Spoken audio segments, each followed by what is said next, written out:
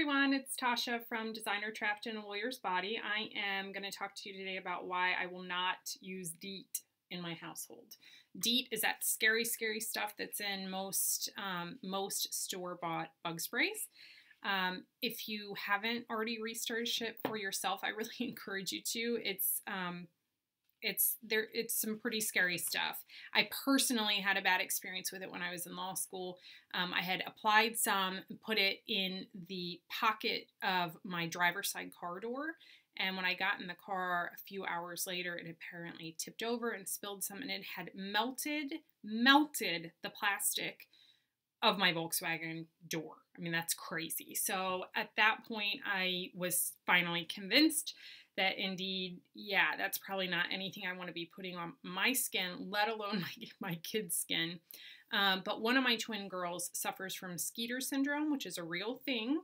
You can Google it, and her mosquito bites get huge, and rock hard, and they're very painful. So I can't just not put bug spray on her, but I don't want to put DEET bug spray on her. So I have made my own bug spray, and I've shared the recipe on my blog. There's a full post.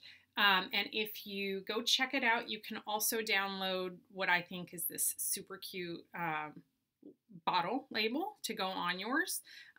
It's absolutely free. You can download it for yourself.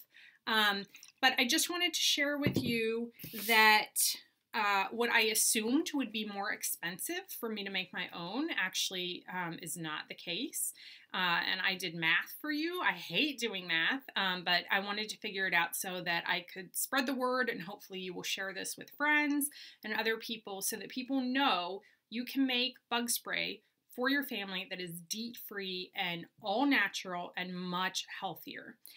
So DEET-based bug spray on Amazon, primarily the off brand is what I looked at since that seems to be most popular, sells for $1.74 an ounce. It depends on the variety, but it's about $1.74 an ounce. And after adding up all of my costs, mine cost $1.60 an ounce. So, thrilled about that. The only ingredients you need are therapeutic grade, really high quality essential oils. I use Young Living. There are other options out there, but be sure you know what you're buying. Not all essential oils are created equal. It's only therapeutic grade oils that are really potent enough to make this stuff effective. So I used lemongrass, eucalyptus, and citronella. The only other ingredients I used was a little bit of water, which is free. Jojoba oil is optional. I used it just to add some moisturizing benefits, and then witch hazel, which acts as an emulsifier. So this made me about 12 ounces, and I really expect this will last most, if not all, of the summer.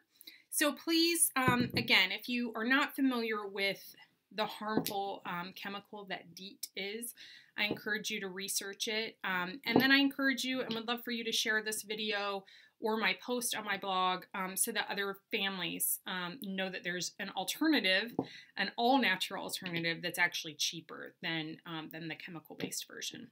And you can find it at my blog, which is www.designertrapped.com. If you have any questions or you have trouble finding the post, you can email me at tasha@designertrapped.com. Thanks.